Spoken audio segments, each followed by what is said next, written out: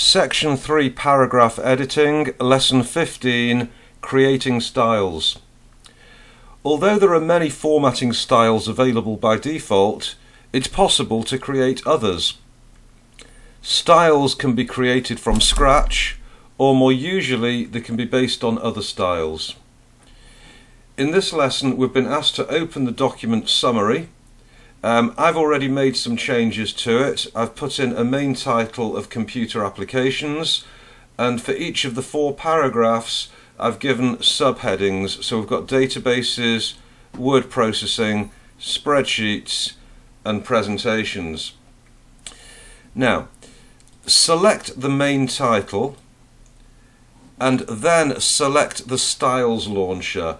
Now the Styles Launcher will either be a floating panel or alternatively can be fixed to the side like this.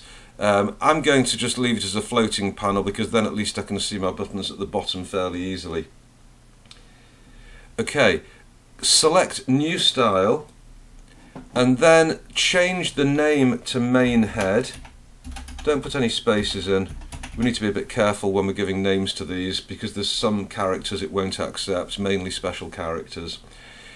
We're also going to make sure that the style type is set to paragraph and also that the style is based on normal. Now in the middle section, the formatting section, we're going to change the font to something similar to Arial, so I'll go for Arial because I've got it available. I want to go size 14, bold, and also I want to use this button to centralize the text. And at that stage press OK. Right, now we'll find that this particular heading is in the style main head and is exactly as we've set it up. We're now going to deal with the text of the 4 different paragraphs. So if we click in the first paragraph of text and we click this button for the new style again, this time we're going to call the name of it text and we're going to base it on normal. The font I'd like to make Times New Roman, which it currently is anyway, and I also want the font size to be size 12. We want to set the alignment to justify, which is this one here, so it's going to be, I don't know if you can see over here, in your example everything's lined up on the left hand side but it isn't on the right hand side. If I click on the justify button, what it'll do, it'll spread out the words so that you can virtually draw a straight line down the left or down the right. What I also want to do is to increase the indent, which is this button here, and what this will do is it'll set the left indent at 1.27 centimeters. Okay, as you can see, indented in the preview. Okay, so that seems to work beautifully. What we then want to do, move on to the next paragraph text and change it to text. We then want to go to the 3rd paragraph, click anywhere in it, change it to text. We want to go in the 4th one, again change it to text. Okay, now we're going to deal with the subheadings. So what I'd like you to do is to highlight the word databases, and what we're going to do, we're going to use the font group to format the text as Arial, bold, italic, 12 point. So to do this, as I said, we're going to use the font group, so we're going to go for, in this section here, we're going to go for Arial,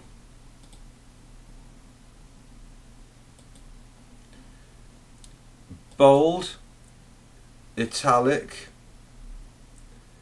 and we also want it to be 12 point, which is already set as. Next, on this side I want to go for the new style. Let's call it subhead because it's a subheading. Click OK, and now whatever we'd set this as up here is now included within the subheading specification. So in other words, what we can do is go to word processing, change it to subhead. It's going to be precisely the same formatting as databases. We go along to spreadsheets, select subhead, same. Presentations, subhead, beautiful. It is also possible to create character styles which only affect the text itself. So first point, make sure that no text is selected. So I've selected over here, there's no text being selected at all. And I'm going to go for the new style button. I'm going to make a style called red, and this time instead of the style type being paragraph, I'm going to go for the drop down and select character instead. In the formatting section, use the drop down list to select a colour of red and also select the underline option. At that point, press OK. Now, here's the clever bit. If I now highlight the main heading, which already has formatting associated with it, if I now click on red, it will not change anything that already existed. It would just add to it the fact that it's red and underlined. So the existing paragraph style is retained, it's just adding the fact that it's red and underlined. Okay, what we're being asked to do now is to save the document as applications and then leave it open for the next lesson. So I'll leave you to do that. I'll finish it off here. Applications, save. Right, I'm ready for next lesson now.